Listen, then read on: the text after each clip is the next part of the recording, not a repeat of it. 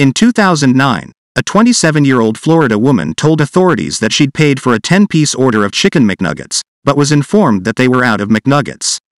According to a cashier, they offered the woman a larger portion of a different item for the same price. But the woman said that she didn't want the item they offered and instead asked for a full refund. She said they refused to refund her money and told her that all sales were final. That's when the woman decided to call 911. In fact, she called 3 times. Each time she was told an officer was en route. Just listen to a couple of those calls. 911, do you need police, fire, and ambulance? Police. Where? Okay, from McDonald's on Delaware.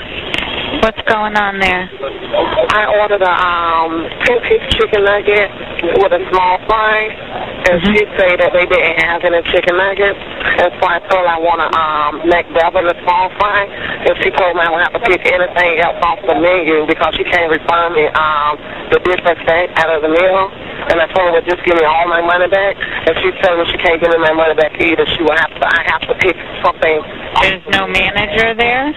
Ma'am. You already spoke with the manager? She says she are the manager. She's saying something about she just can't refund me my money or something.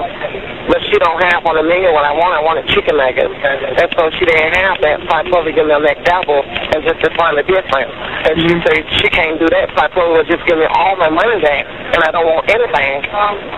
And she's telling me she can't refund my money now. She don't have what I want. And she can't force me to eat something that I don't want. 911, do you need police, fire, rescue? Police. How can I help you? I'm calling. I'm the officer from McDonald's on US 1, North US 1 by the bridge. Okay, what's going on there? I just ordered for food. The manager just took my money and won't give me my money back. They're trying to make me get something off of me that I don't want. I ordered chicken nuggets. They don't have chicken nuggets. And so I told her to refund, just give me my money back. And she's telling me I have to pick something other than something else off of me. And she's not going to give me my money back. And she don't have the right to take my money. Here come an officer right here. Okay, What the poor woman didn't realize was that the police were not coming to help her. They were issuing her a citation to appear in court for abusing 911. She reportedly told officers, "This was an emergency, my McNuggets are an emergency." She was later interviewed by reporters and had this to say about the incident.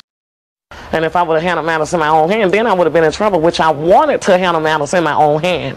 What did you want to do? I wanted to jump across that counter, but I understand it's not her fault. She's just doing her job. And so that's why I was young. She wouldn't give me my money back. That's why I was a young lady and called the police. Interestingly, McDonald's said in a statement that when an order cannot be filled, a customer should receive a refund. They regret that this did not happen in this case. They also sent her a gift card for a free meal.